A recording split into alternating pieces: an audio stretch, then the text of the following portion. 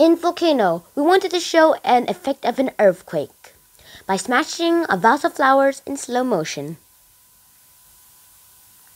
To achieve this achievement, we used a small vibrating motor and a little help from the art department. And now for the actual smashing of the vase, the studio had to be re-cleaned and everything had to be resetted. The high-speed camera was used for the slow motion effects.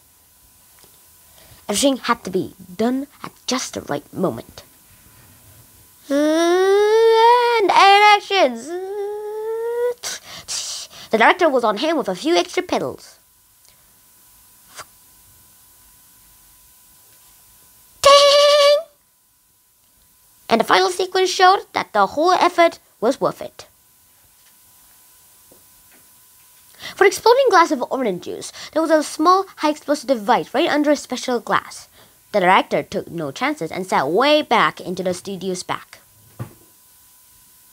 Once the knot was knotted and the orange juice was inside the glass, just took an electric pulse for it to explode. Apart from an orange shower, the effect was achieved. You can never be too careful when glass is flying.